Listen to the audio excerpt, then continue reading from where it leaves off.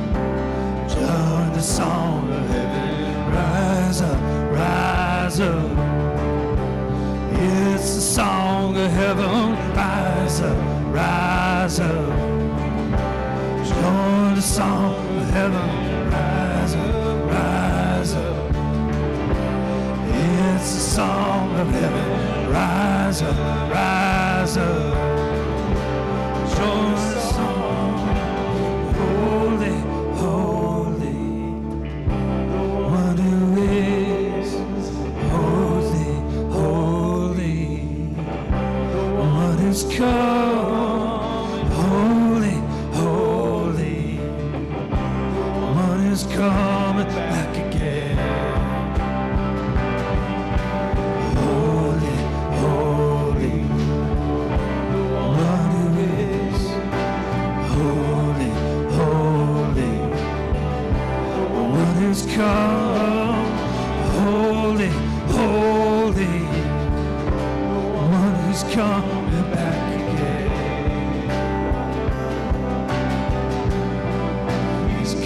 coming back again.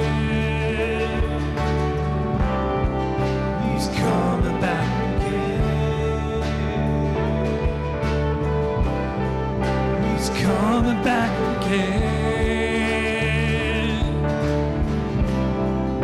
He's coming back again.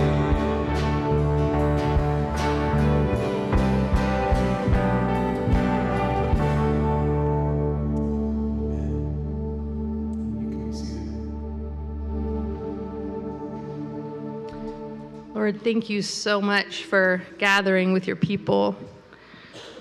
We just come to meet with you, with each other. Lord, I just pray tonight that you would just inhabit the praises of your people, Lord. We just come and say we need you.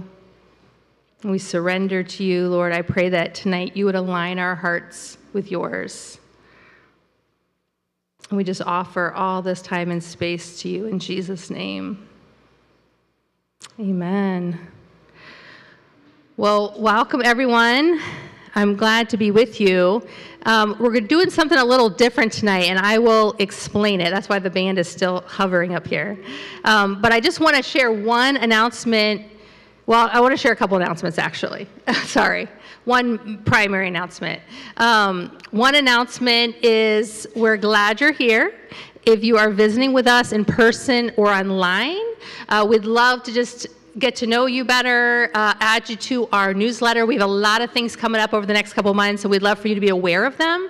There's a QR code at your table. If you want to scan that and just give us your email address and your info, if you'd like to get together or want a phone call to follow up, we're happy to do that. Otherwise, we can just add you to our newsletter list.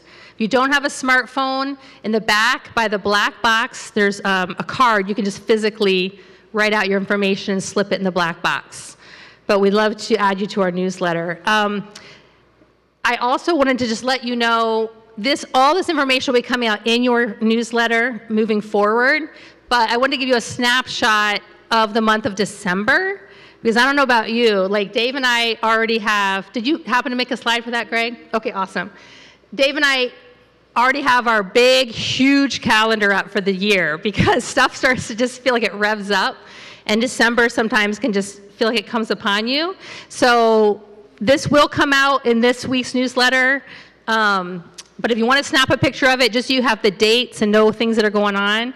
So we're going to pause from our sermon series for the month of December, and the Lord gave me a verse, Romans 12 through 13, when I was just praying in general about life and our church and myself, and this verse just kept resonating with me, which is, be joyful in hope, patient in affliction, faithful in prayer, share with the Lord's people who are in need, practice hospitality.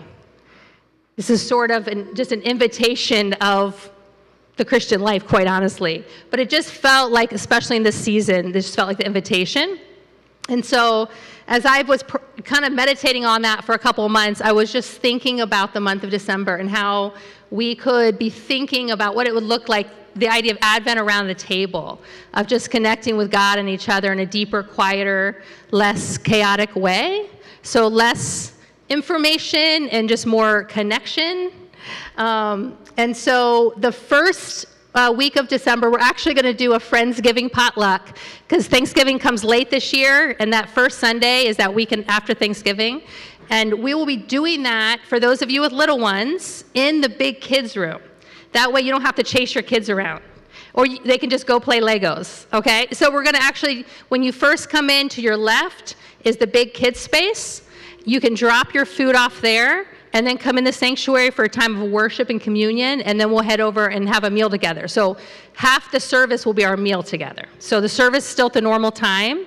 There'll be a sign-up sheet for you to sign up for what you're going to contribute. Dave and I will do the main course. We're not going to cook a turkey, but we'll buy some turkey. And you guys can bring the sides. And we'll do just a time of connecting as family. And then I'll go over these in more detail as they come, but just so you can be thinking about it, because December is going to come quickly.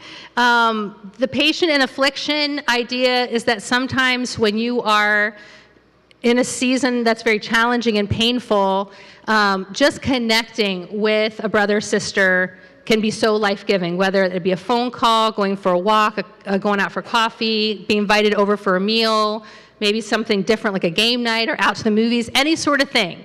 So I want you to be praying about, like, who do you know in your faith community that might just could use some extra love in this season, and be thinking about it. You can actually do that on December 8th, like that day, or around that time. And then I want you to be thinking about ways that you can be praying for and blessing your neighbors or coworkers or people outside the church. And it could be as simple as taking them some extra Christmas cookies if you bake, or hosting an event, or just praying for the people that live right around you. So I want you to be thinking about that. December 22nd, rather than meeting up here at all, I'm inviting all of you to serve in the meal site that meets in the basement below us. So we show up at the same time, 4:30 in the basement, and you'll either be dishing up food, or you'll be walking around and refilling cups for coffee and water, or you'll be helping with dishes. We'll give you an assignment, and we'll be just blessing the people from the community that come to eat. If you need childcare that night, we will offer children's ministry. So if you need a place for your kids to go so you can participate, all of that, again, will be in the newsletter, and you need to sign up and then indicate if you do need help with your kiddo, okay? And then finally, we are doing a combined Christmas Eve service this year, and so it's going to be in Grafton. We're going to combine with the Grafton Vineyard and do it together to have like a big same candlelight Christmas Eve celebration. I know some of you do not have transportation to get there, and so we want to make sure you can get there. So if you want to be part of that and you need transportation, you can tell us yourself, just come and let me know. It will also be in your newsletter, a chance for you to sign up and say, I need transportation, and we'll make sure that you're part of that so no one's left out, okay? So that'll also be at 4:30. So everything's at 4:30, so that's one thing that's staying the same. Okay, I wanted you just to know all those things are coming up so you could be preparing in your prayers and your thoughts about how you want to participate. Tonight, I don't know if any of you are aware, but there's an election coming up. Okay, are you tired of hearing about this election? I am so tired of thinking about it. I'm so tired of the text. I am tired of the things in my mailbox. I am tired of the fighting on social media. I'm tired of all of it. But it is a big deal. There's a lot going on. This is a very unsettling time in our country. And there's a lot of people who are very anxious. And so I thought tonight, I had nothing profound to say to you about this election. You've heard enough, right? I've been sending you like tons of podcasts, and I know many of you have shared articles with me. Like, we have enough thoughts, so I'm not going to add to the thought. Instead, what I wanted to do is join what I'm hoping is a lot of the church around America and around the world even, who are praying for God's kingdom to be established here on earth, and for his justice and for his mercy and his presence in a very anxious time. And so I thought it would be more meaningful if that we as a body just pray into the election this week. Particularly because I have a sense that regardless of the outcome, there's going to potentially be some turmoil that follows. And typically the groups that are most impacted by this kind of turmoil are the marginalized communities. That's who's most vulnerable to what might be the aftermath of the election. And so I especially want to be just praying for the people in our city and our country that will be in some way, who may be very anxious right now or affected by it. And so if you haven't picked up, I have some copies out by the coffee, and I put some on your tables, this election guide. You may or may not want to use the guide as we pray. You may just want to pray however you feel led, but I wanted to provide that for you. I got this, if you're familiar with Peter Gregg, he's from the UK. He started the 24/7 prayer movement that's all over the world, basically, and I think his resources are really well done and really thoughtful. So I decided not to reinvent the wheel.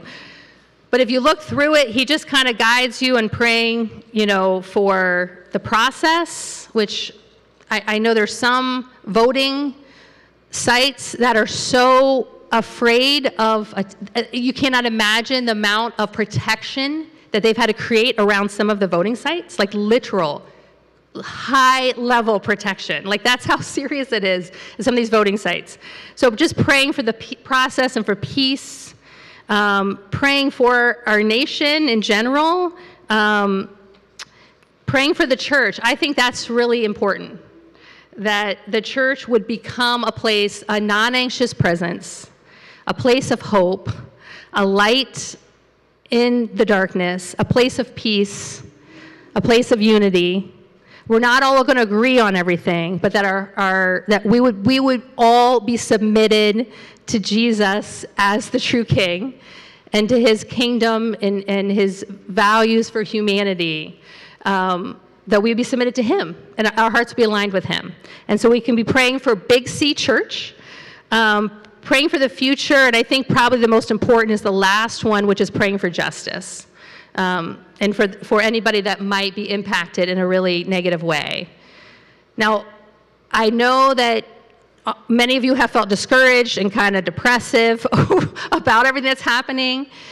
We don't have to pray, feel whatever you feel, but we can pray with hope and expectation and joy that God is in control and he is moving us toward the establishment of his kingdom. And so we're praying in alignment with that reality. Okay, so during our time of prayer, we're going to start with worship. So we've got 3 more worship songs to move up, kind of get us in a good space. And then I'm just going to allow you to pray however you feel led. If you like to just pray by yourself quietly, you can do that. If you like to pray with other people, you can gather around the tables. You can sit next to some people and pray out loud together. Or you can pray out loud by yourself. I was at a Korean prayer service once, and they will often just all start praying out loud at the same time. And it was really cool. It was like really powerful. So there's no like one right way to do it. It just depends on how you feel led to pray. You can kneel, you can sit, you can stand, you can pace. I pace a lot when I pray. Feel free, okay? We're going to open up the space for you to pray as you feel led through this. And then I will kick us off. I will start the prayer time, and we'll just spend the time praying. And we'll close our time taking communion together and open up the space a little bit to pray for each other if we feel led in any way to pray for personal prayers. So that's kind of the format tonight. Cool? All right. Kick us off, band.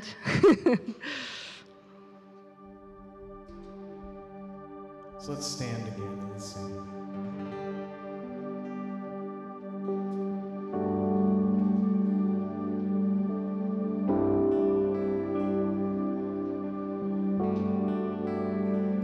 Let your kingdom come among us. Let your glory show your goodness here on earth, God, as in heaven. There is power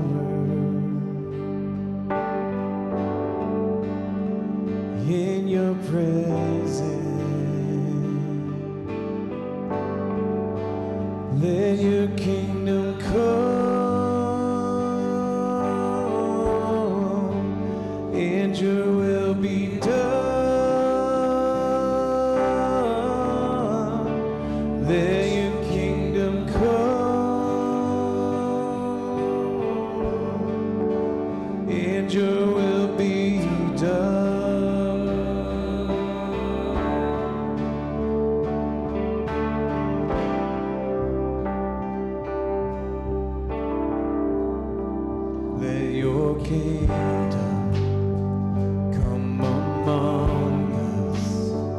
Let your glory show your goodness here on earth, God, as in heaven. There is power in your presence. Let your kingdom come, and your will be done. Let your kingdom come, and your will be done.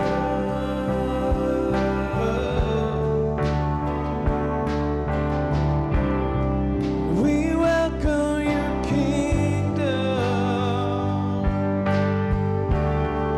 We welcome your rule and your reign. We welcome your power to come and be put on display. We welcome your kingdom. We welcome your rule and your reign. We welcome your power to come and be put on display.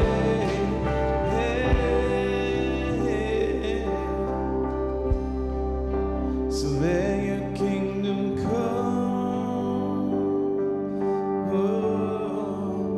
and your will be done. Let your kingdom come,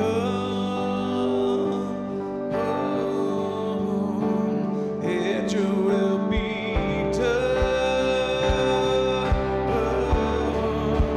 Let your kingdom come, and your will be done.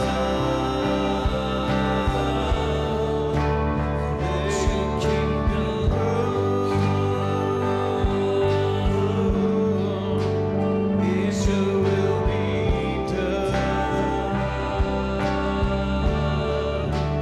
Let your kingdom come, and your will be done.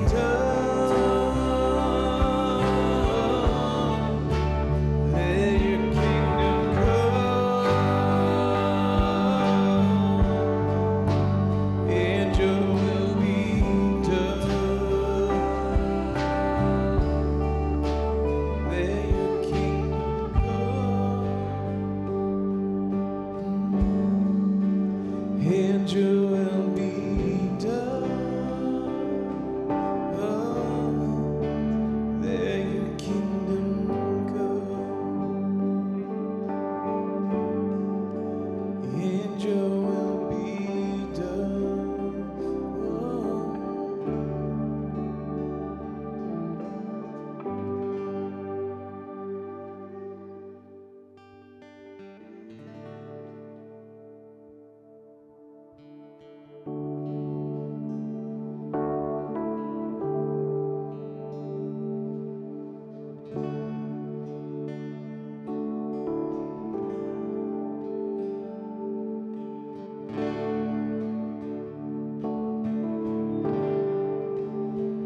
This is a thin place. This is where you meet with us. This is sacred space. This is where you meet with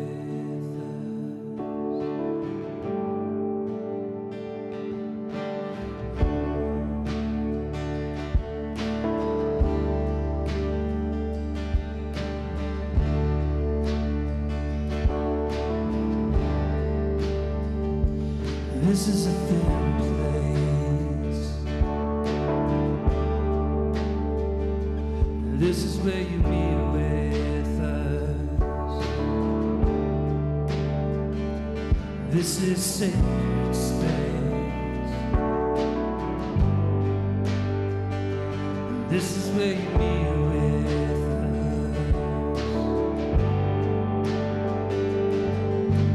Holy ground, we are standing on holy ground just by being here with you.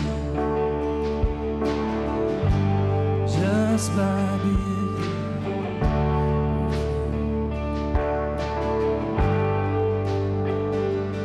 This is a thin place. This is where you be with us. This is sacred space. This is where you be with us.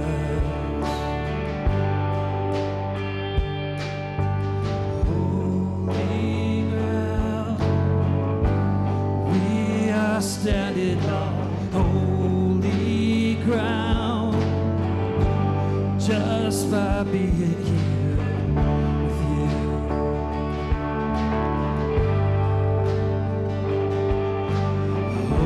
Holy ground, we are standing on holy ground just by being here with you.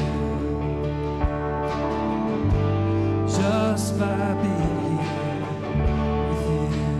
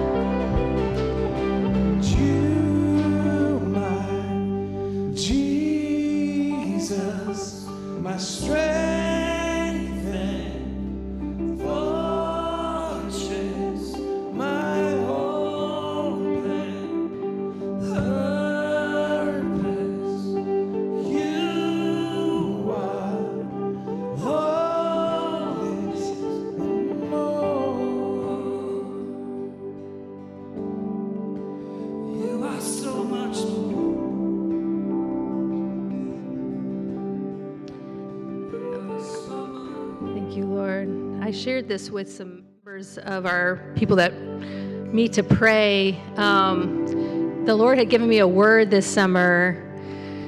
I felt like He told me to dig a new well, and it was really strange because that's not like a thing I think about. So it really felt like it came from the Lord, and I asked Him, how do I dig it? Like, how do I actually do it? And I felt like He just said worship, prayer, and surrender. And those have just been my theme, and I am realizing so often, we're such individualists in America, and especially like Northern European American types. We think about prayer and worship and all these things in such a private way, our own kind of private, personal journey and formation. And I just want you to know there's real power when we gather to worship and when we pray together. There's power when you worship and pray on your own too, but it's not just about our own journey. It is about our journey, but it's also like there's real power when the church comes together and just says, this is what we think power looks like. A God that laid His power down out of love. That's actually what's going to change the world, is His love. And there's power when we come together and we proclaim that together. There's power that goes out from here. It's not just an experience we have here. It actually changes things in a supernatural way. And so as we move into this time of prayer, you may not feel a whole lot coming out of you right now. You might feel like you're kind of going through the motions. Listen, a mustard seed of faith, Jesus said, can move mountains. So the fact that you're in this room, you at least believe when you're praying that there's a God hearing your prayers, and that is powerful as we come together.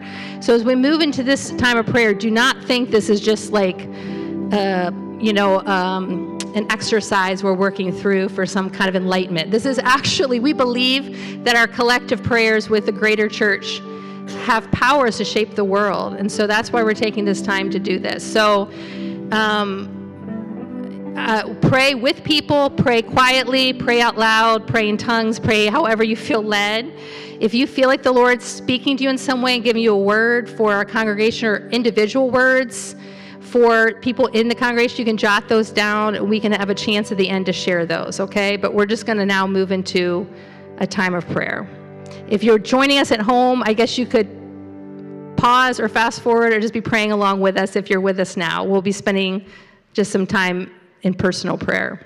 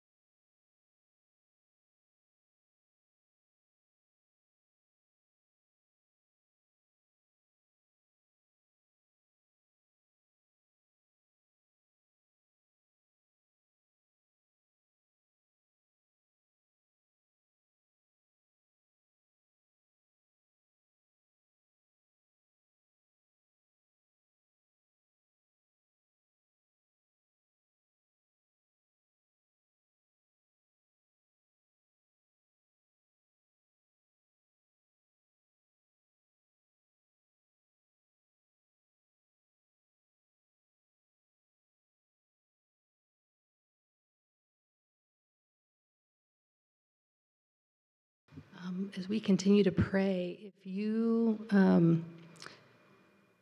feel led to pray for anybody in the room, did you want to ask the Holy Spirit if there's anyone in the room that God might have a word for, or He may want to bless in some way? Feel free to just go to that person and pray for them during our kind of last 5-6 minutes here of prayer, and then I'll close our time together with communion. So you can continue to just pray as you feel led about the election and about our nation, our city. But if you also feel led to pray for someone individually in our faith community, and just minister to them, feel free to just get up and do that.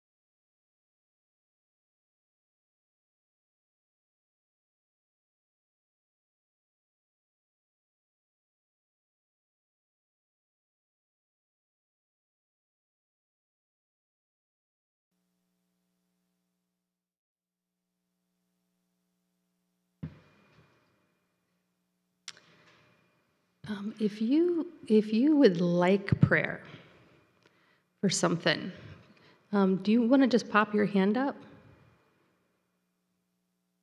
Joanna and Israel? Anybody else? So can we have some people gather around and pray for them?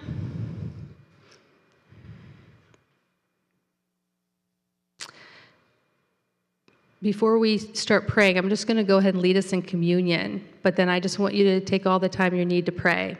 So let's just take communion together, and then you can continue to pray. You can head out whenever you need to. If you're sitting at a table, there should be communion cups at your table. If you're in the aisles, you could head to a table and grab one. My biggest sense when we were praying just now is I just felt really impressed just to pray for the people of God, to be the people of God in this season. And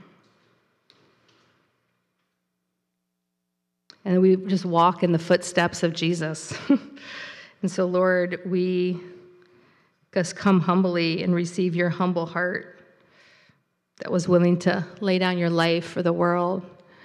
And so the night that Jesus was betrayed, he took bread and he broke it. And he said, "This is my body broken for you. Every time you eat this, do this in remembrance of me." Let's take the bread together. And after supper, he took the cup, and as he poured out the cup, he said, "This is my blood poured out for the forgiveness of sins, for a new covenant of grace. Let's walk in the freedom that Jesus bought for us with his own blood." Let's take the cup together.